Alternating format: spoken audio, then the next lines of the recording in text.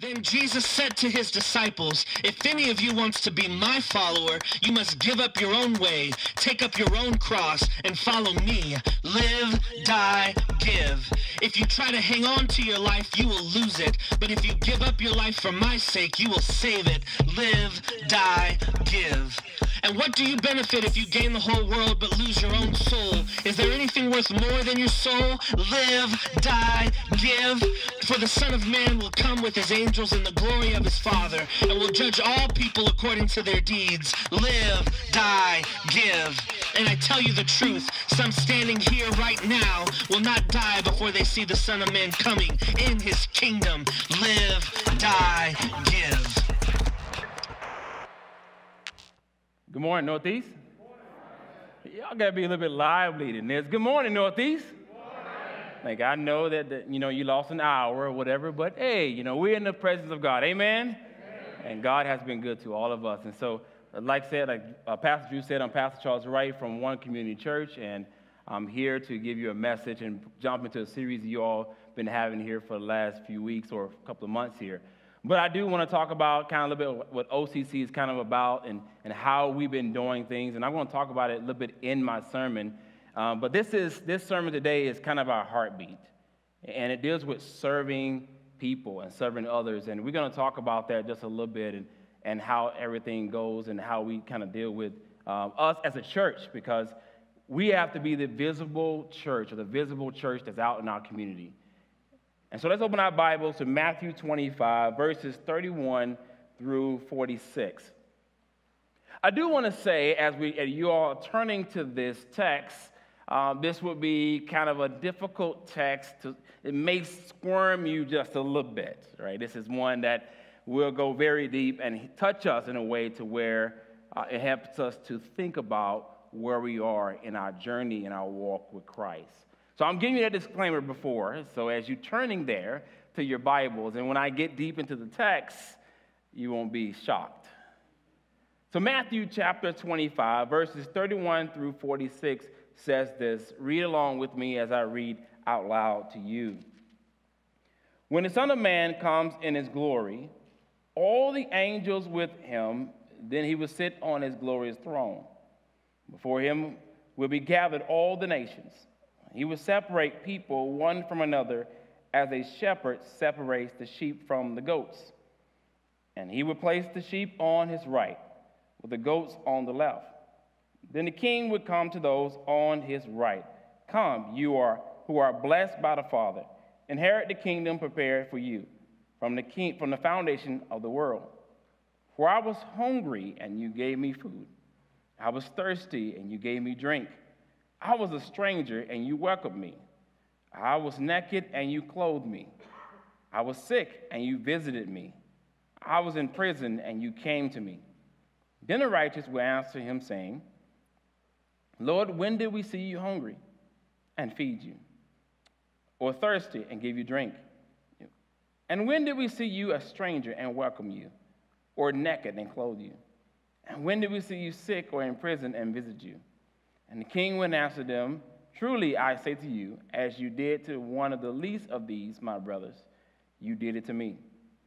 Then he would say to those on the left, "Depart from me, you cursed, into the eternal fire prepared for the devil and his angels. For when I was hungry, you gave me no food. I was thirsty, you gave me no drink. I was a stranger, you did not welcome me. Naked, and you did not clothe me. Sick and in prison, you did not visit me." Then also would answer, saying, "Lord, when did we see you hungry or thirsty or a stranger or naked or sick or in prison and did not minister to you?" Then he would answer them, saying, "Truly I say to you, as you do not do it to one of the least of these, you did not do it to me." And these will go away into eternal punishment, but the righteous into eternal life. One of the aspects of my life is that I had the privilege and I had the honor to have an amazing father. Growing up in Arkansas, which I still believe has the best barbecue. I know Texans are proud about their barbecue, but we are too. And, you know, OCC just had an event where we did something for firefighters, and we cooked, and each one of us barbecued, and I would just proudly say that Arkansas still rise to the top. You know, growing up in Arkansas, my father, who is still a mayor of a small town called Anthonyville, and through this, my father has done a lot of things for the community. One of the things he has done, he has started a nonprofit organization that went and rebuilt houses, a lot of it in the lower income area. And he built houses for people that could not afford a mortgage or afford to rebuild their home. And he started his nonprofit, and he's able to do many homes in that area. Not only just in the small city he's in, but also outside of that. But with that nonprofit, he's able to have people to move into homes, nicer homes, better living conditions, and they're able to afford a mortgage that they can pay. Not only that, he is a part of the Baptist Convention where there's a natural disaster. He's all over the place. He goes from different states, and he brings water and supplies to those locations. Not only does he do that, he's a pastor of a church. He serves in that church, and he serves quite well. And so he also serves the spiritual part to people as well. You know, I didn't think about it when I was growing up, how my father instilled in me about serving. I used to get upset when he wanted me to cut somebody's grass for free. I don't think any child want to do hardly anything for free these days, but I know me, I didn't want to do it for free. I want to get paid. And my father instilled in me to cut this person's grass across the street with, not receiving anything at all. This person was a fixed lower income, and didn't have the money. And so he taught me to help people, to do something for people. It's within all of this I began to understand about the gospel. Because the gospel is what teaches us to go out and serve people and serve one another. Without the gospel, we don't understand what it means to serve. We don't really grasp that idea. Because what the gospel does, it changes our DNA. It keeps the focus off of us to go out and serve people and serve one another. And that's always been a heartbeat of 1CC. As we began to start out, we wanted to begin to serve people. And as we continue, we're still trying to find a way to serve people. I'm not going to say it was easy through COVID. Because through COVID, we're trying to find a way to serve people, and we can't even touch them, right?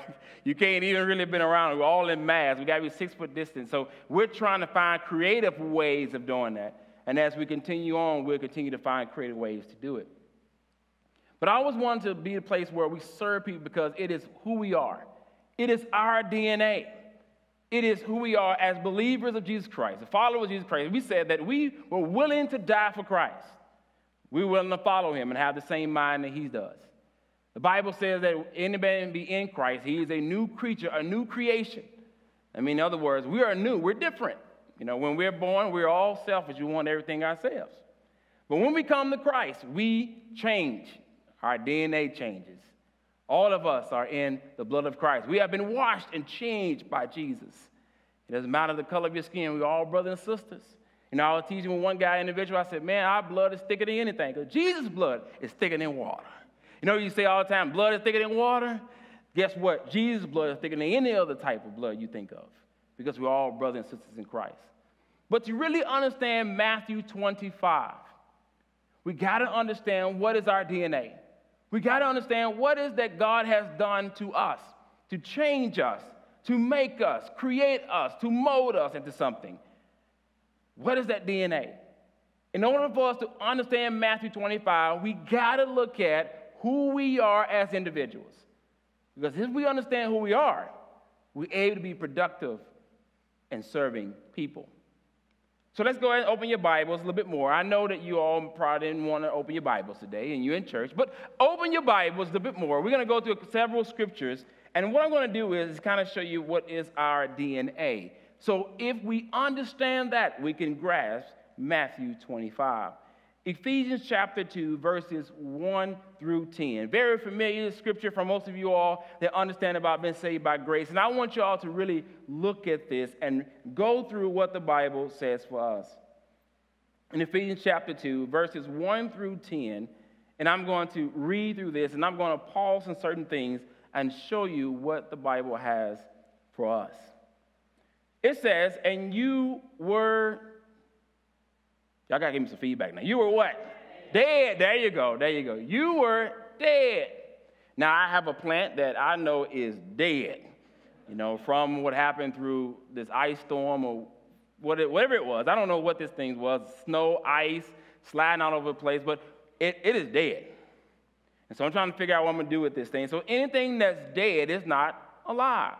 The Bible says that you were dead. That means your past life in the trespasses and sins in which you once walked, following this course of this world, following the prince of power of the air, the spirit that is now at work in the sons of disobedience, among whom we all once lived in the passion of the flesh, carrying out desires of our body and in the mind, and were by nature children of wrath like the rest of mankind. Whew. That's a lot. Paul just described me. You think about in our life, before we followed Jesus, we didn't care nothing about God. We didn't care anything about following God. And the reality is, we say, well, when I came to Jesus, did we really come to Jesus? Because if I'm dead, how can I come to Jesus? I always thought about that. When you say something, well, I came to Jesus, and I thought about, if I was dead, how can I come to Jesus? That means that Jesus came to me first. That means when I didn't want to follow Jesus, when I didn't want to go after him, when I didn't care nothing about his word, when I was living my life to the fullest, what did God do? Send Jesus down. When Jesus came to me, I grew up in a pastor's home. That was no coincidence. And he even gave me his name. That was no coincidence. Some of y'all that know me know my first name is really Leroy, it's not Charles. Anybody know that? Since y'all my brothers and sisters, I tell y'all this. I don't tell everybody that. and most people used to tell me when I was growing up, it was like, yeah, man, I know, when I got older and I, began to do things, and I don't know where I was, but I went to one place, and the lady was like, and she looked at my name, she said, I know you had to be a junior, because ain't nobody your age named Leroy. But all those things are not a coincidence. And I grew up, they called me Charles, and so I kind of continued to went that name, Charles. But all that stuff is not a coincidence. And I went to church, and my dad had drug me to church every Sunday.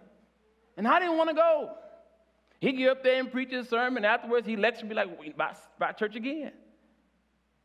And then I'd do something, he lectured me about the Bible again. And here we go, with this Bible stuff. Like, man, this dude in this Bible is getting on my nerves. I don't want to live this. And all of a sudden, I began to really understand the gospel and understand what God has done, and then there's a DNA change. And now look at me. I'm simply preaching in front of you all. And I told my dad, I said, one thing I will never be when I grow up, I will never be a preacher.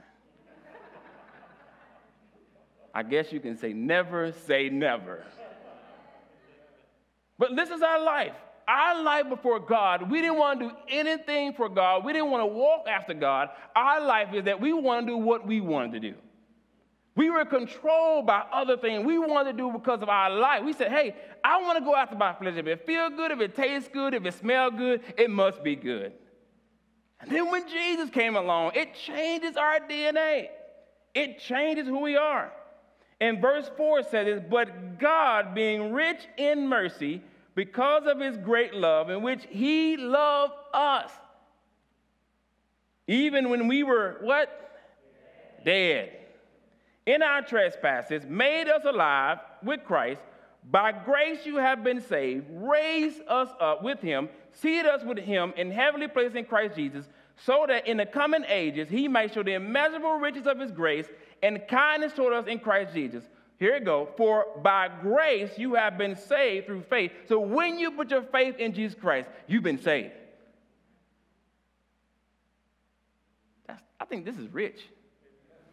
So it's like a juicy bone. I don't know if bones are juicy, but it's like a juicy bone here. And he said, it is not your own doing. It's a gift of God, not a result of works, so that no one may boast. Now watch this in verse 10. For we are his workmanship, created in Christ Jesus for what? Man. He didn't create us to be spiritually fat. He didn't create us just to know the Bible, that's it. He created us to live out the Bible. You know, James said not to be just hearers, but be what? Doers of the word. Right? The whole book of James is talking about how we should live out our faith. You know, OCC is going to go through the whole book of James. We're going to learn how to live out our faith. Doers of the word. So he created us for good works and prepared beforehand that we should walk in them. Those good works that he called us to do. In Philippians chapter 10, 1 through 10, also talks about who we are as individuals. And Paul talks about here to the church of Philippi, he talks about his joy. You know, the letters always talked about, like, you know, we can do all things through Christ Jesus. We love that verse. You know, if we open up business, I can do all things through Christ Jesus. You know, if I can run, I can do all things through Christ Jesus. You know, we love that verse. But that verse was more like, oh, when I'm going rough times, I can make it. That's really what that verse is really about. Right? I can get through it, right?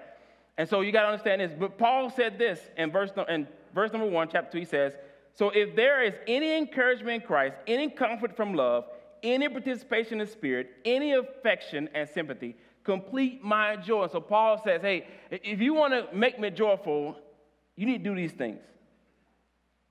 Being of the sound mind, having the same love, being in full accord of one mind, do nothing from selfish ambition.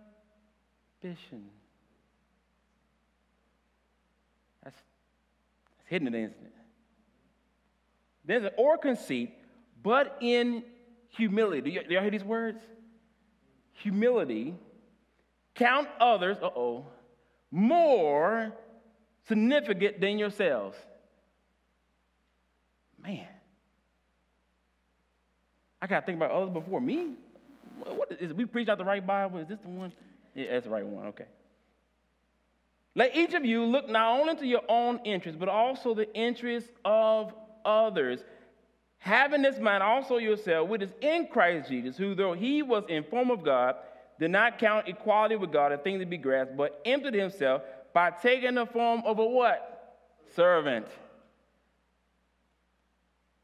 Wow. So Paul is telling the church, have the same mind as Jesus. That means we should be walking around as servants. But when you really think about this text, and you really think about what Paul is trying to tell the church there at Philippi, it seems like there is a tension going on in our lives, in the American church, but what Paul is saying. Paul is telling us to think of others more than ourselves. He said, not in the interest of ourselves, but interest of others, for us to come and form as a servant, as Jesus' mind.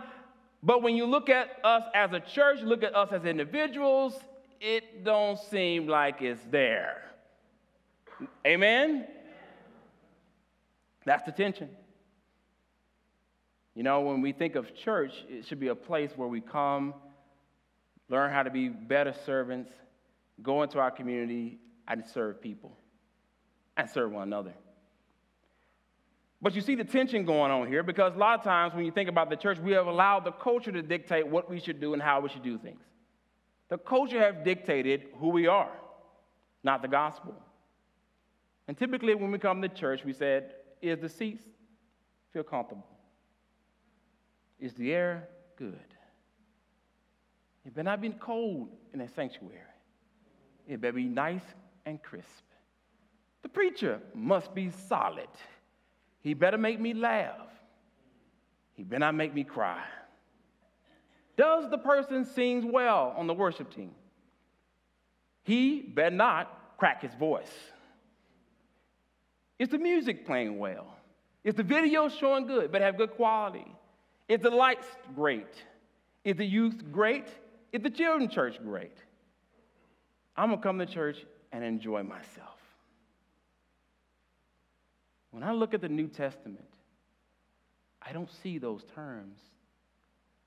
I don't see where they're talking about is it comfortable. I see them want to make disciples. I see them want to go into the community and serve people. Even when Paul was commissioned, they told Paul, said, think about the poor and the orphans. If you think about our church, there's a big tension there.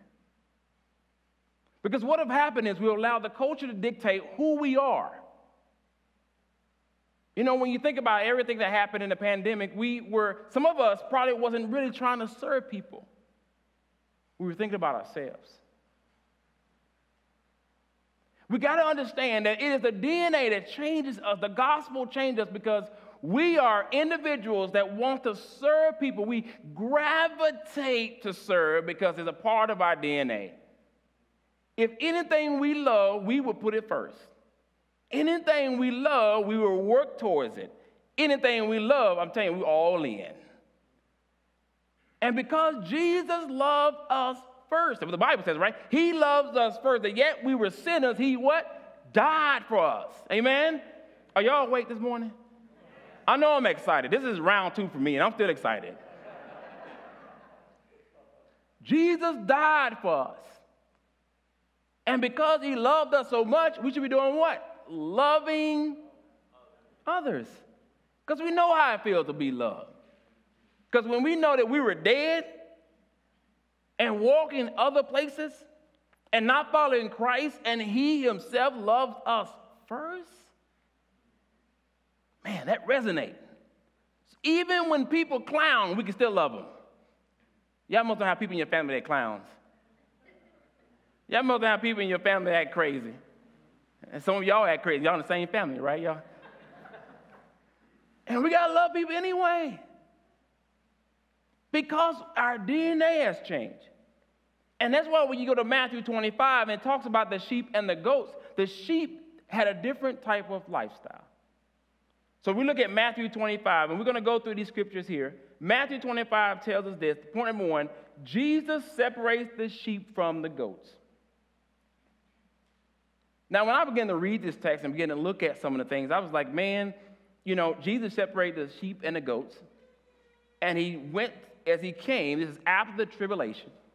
And so people who survived the tribulation is about to be judged. The church have already been raptured. Now, this is after the tribulation point. Jesus comes, set up his kingdom before his millennium time. And so these individuals survived the tribulation. So now Jesus has set up his throne and about to judge. And he separated the people not because of their skin color, not because of socioeconomic status, not because one knows the Bible more than another. He separated them because of their faith and trust in him. So Jesus separated them. Now, I thought about this when I was looking at this because I know me, I started to really look at the scripture and I was like, man, that's interesting that he separated them. He must know exactly who they were or who they are, right? When you think about this parable, this is future tense. This hasn't happened yet. So when Jesus comes, he separates them. So I kind of thought about it for a minute. I was like, Jesus knows the difference between a sheep and a goat. Obviously, I know the difference too. So, you know, I don't know about you all, but you can Google almost everything. And I went online, and I found a quiz on how to know the difference between a sheep and a goat. So I go through, I was like, I know that's a goat there, it's got horns. I know that's a sheep. Look at that. I'm going through and I asked the questions. And then when I clicked to say if I'm done or not, you know, to see what I made, I failed miserably on this quiz. I have no idea between what a sheep looks like and what a goat looks like. Because I don't work in that industry. I have no idea. And so I said, well, at least Jesus knows I don't know. But during that time, those who were shepherds knew the difference. Because they was around all the time. Jesus knows the difference between those who have faith and trust in him and those who didn't. And when he comes back, he separated them. He put the sheep on the right hand, and he put those who were not his, the goats, on the left hand. And then it boils into in our second point, it says this, that Jesus described the lifestyle of the sheep and the goats. Look what he says. He describes their lifestyle. He says in verse 35, he says, "For I was hungry, and you gave me food. I was thirsty, and you gave me the drink. I was a stranger, and you welcomed me. I was naked, and you clothed me. I was sick, and you visited me. I was in prison, and you came to me." You got to think about, during this time, there were a lot of stuff going on. There were earthquakes, there's tornadoes, there's famine, there's lack of food. That's all this stuff going on in the tribulation period. And what happened during that time, those that had their faith and trust in him rise up, and they serve people, even though, now watch this, even though, is that a word? Even though they were going through something themselves. They were willing to go out and serve people and serve one another. If somebody was hungry, they gave them something to eat. If somebody was thirsty, they gave them some thirst. I mean, they were giving them something to drink. They were doing this in the midst of a tribulation. Let's bring this home just a little bit. What's been going on in Texas, the United States, the world? A pandemic. I believe it is these times, not when the economy is going great, not when it's sunshine at the beach. I believe it's when these times, when it's rough, when it's persecution, when it's a pandemic, when it's problems, is when the church rises up.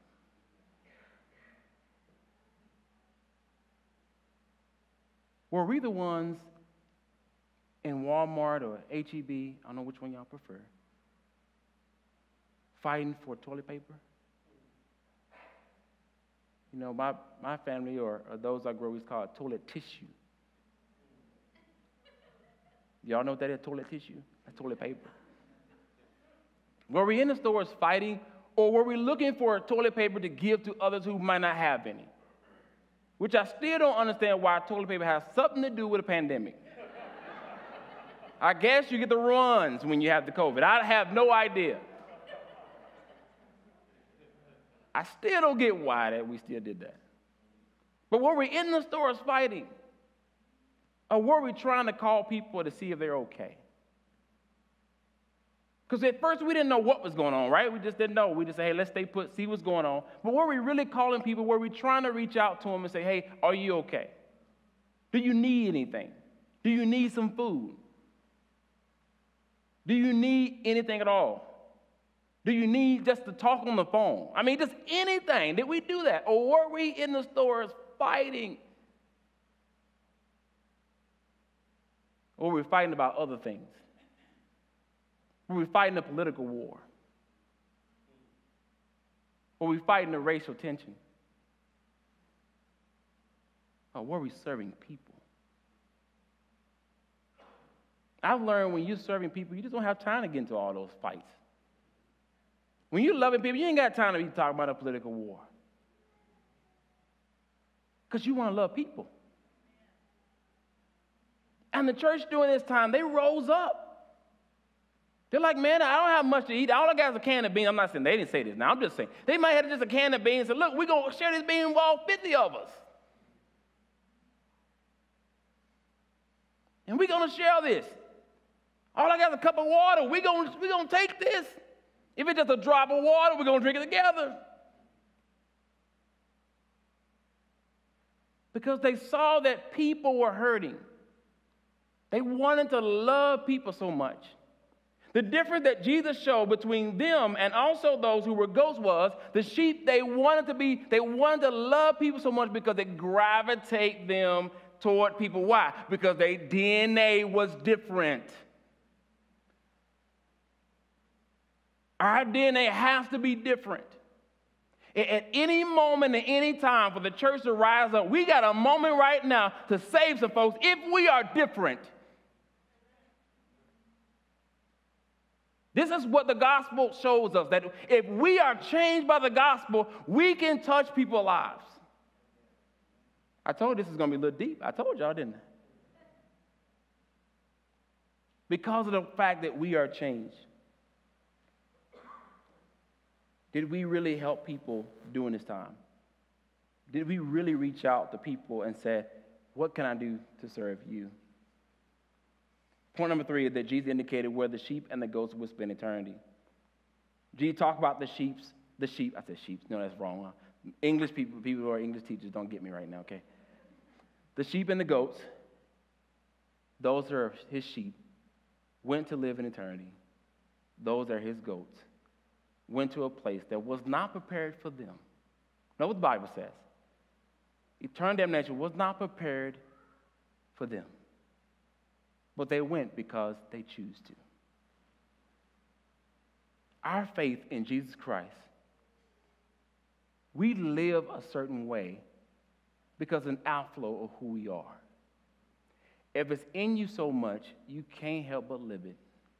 If the word in you so much, you can't help but talk about it.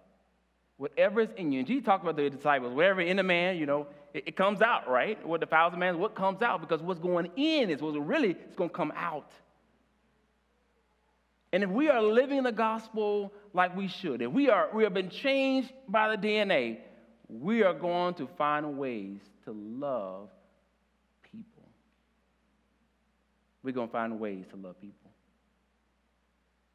So the question really we want to ask ourselves are, what have we been doing? Have we really been loving people?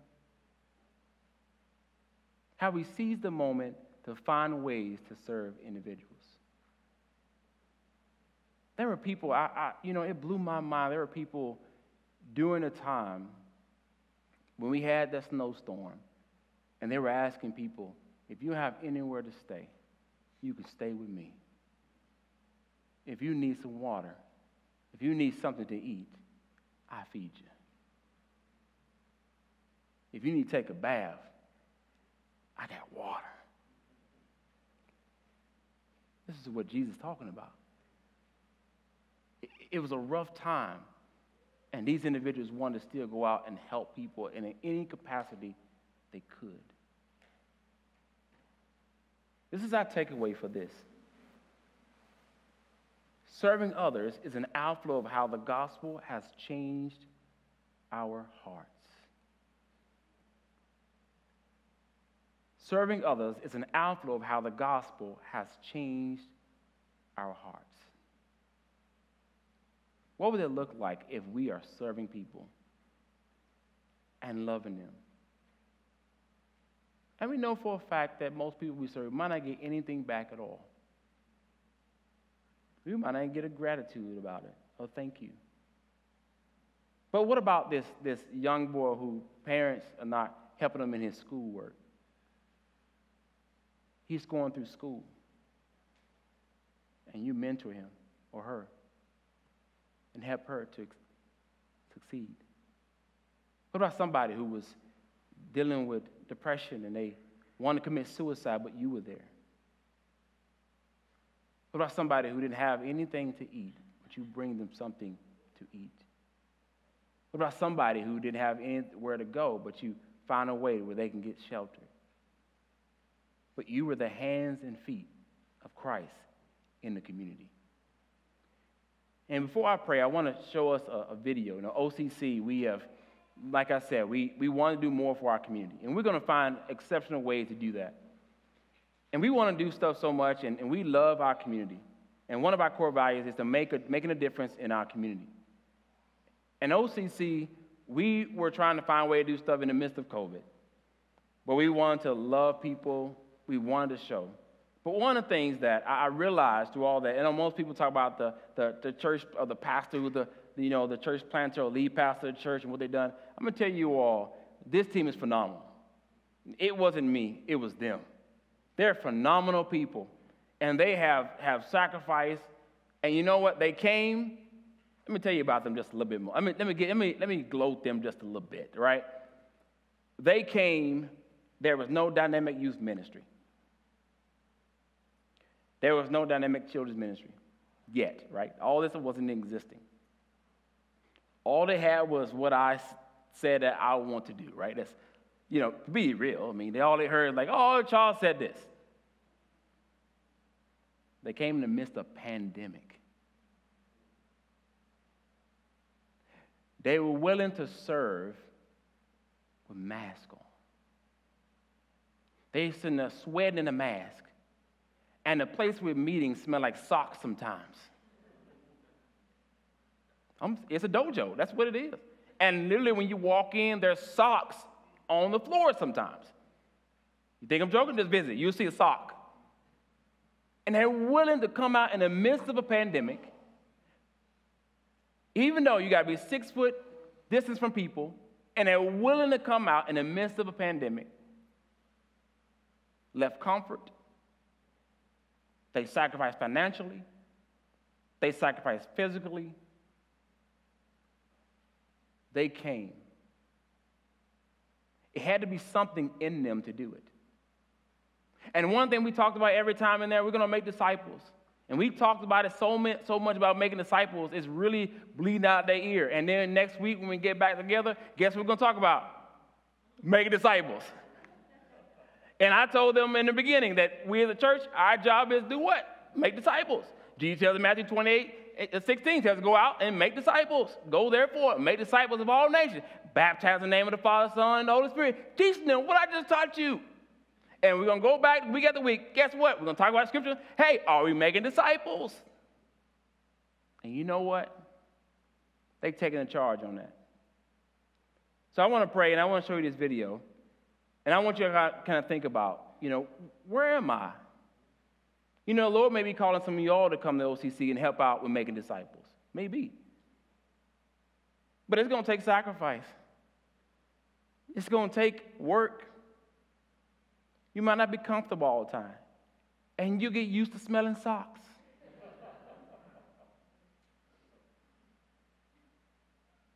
So I want you to think about it. Even that. If the Lord keep you here in Northeast, are you serving in Northeast? Are you serving people around the community? Are you serving your neighbors? Are you serving people? Are you finding ways to do so? Lord, we just thank you for just the opportunity just to speak your word and to hear more about you. Lord, this is a great time for us to be in our community and show love to our community. There are a lot of people who are hurting. There are a lot of people who need to hear the gospel. There are a lot of people who need something to eat, need some clothes, they're needing something. And Lord, you have given to the church to be this visible expression of the gospel. Lord, I pray that all of us will find ways to serve. If it's in the physical things of doing so, or just being a companionship with someone, just saying, hey, I'm here for you, I want to talk. If it's whatever you have called us to do, Lord, that we be that visible expression every single day of our life, because our DNA has changed, that we love people so much because you first love us. And Lord, I pray that this message would be something that we all take up our mantle and make disciples and change this world. We ask this in your Son, in Jesus' name we pray. Amen.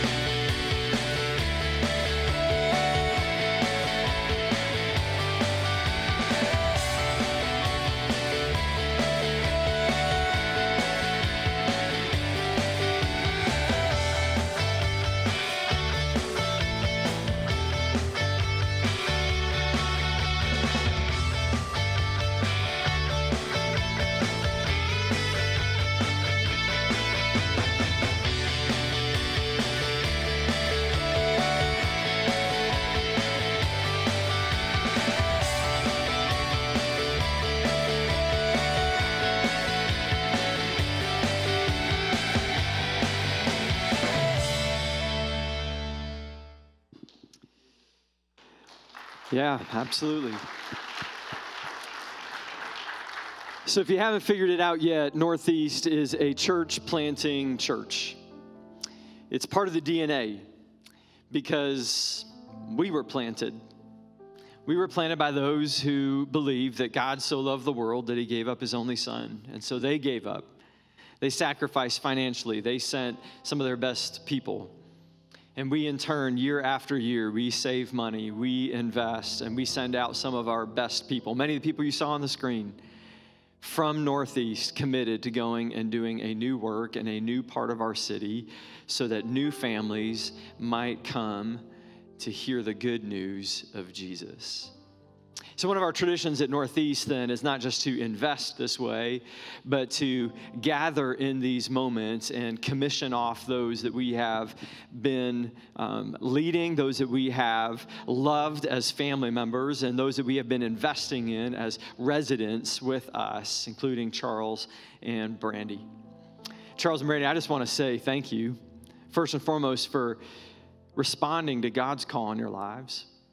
I want to say thank you for leaning in a season when so many churches were pulling out of church planting.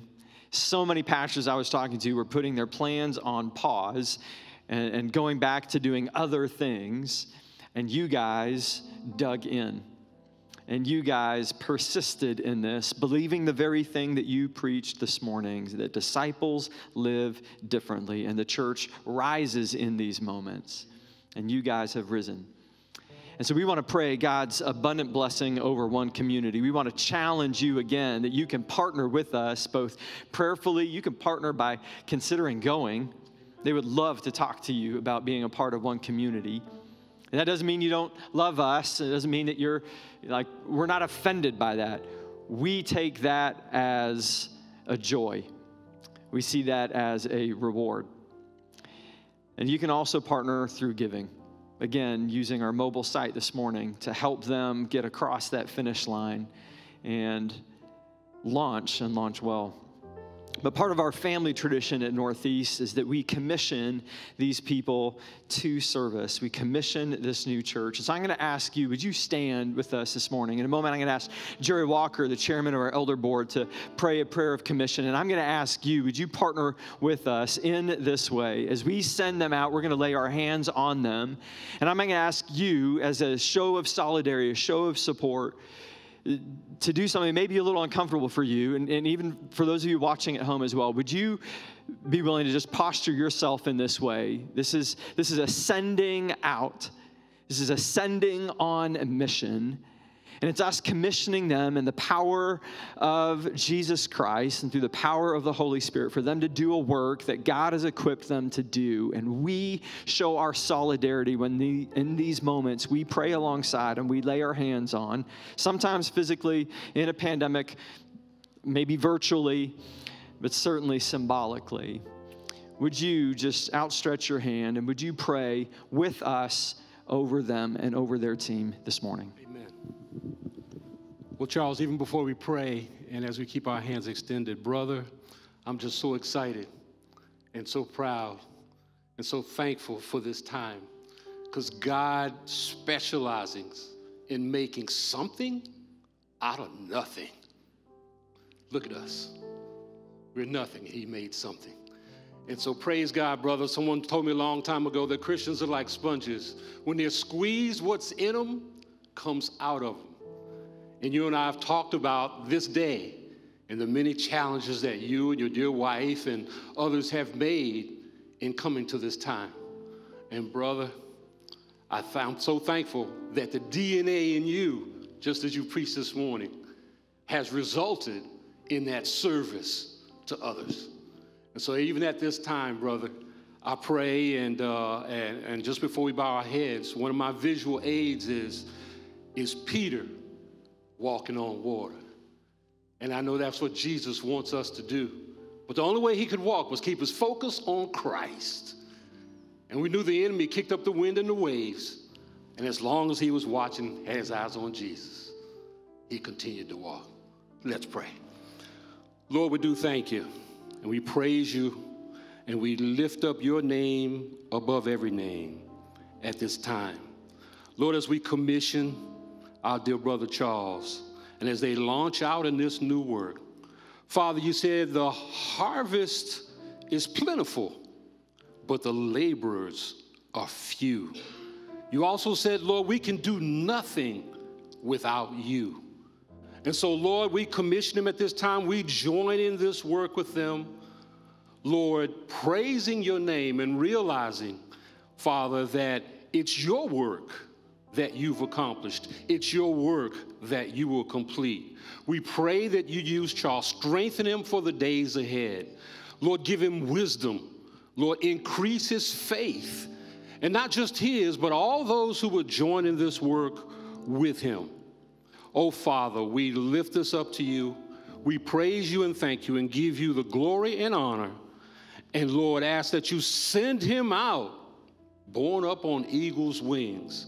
And Father, that you make his road smooth in front of him, Lord, as he keeps his focus and his eyes on you. And finally, Lord, I pray that, Lord, even as he goes, that he would focus on you, die to self, and continue to give to others. For it's in Jesus' matchless name we pray. And all the church could say, amen and amen. Hey, thank them one last time. Send them off with your appreciation.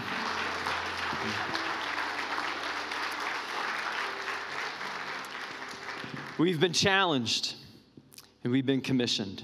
You too are called to go and make disciples. And as we've heard today, disciples live different. You're called to be a servant. So go this week with eyes to see whom God would call you to serve with your life. And go knowing that if he's called you to serve them, he will strengthen and equip you to do exactly that. Can't wait to see you next weekend. Until then, God bless.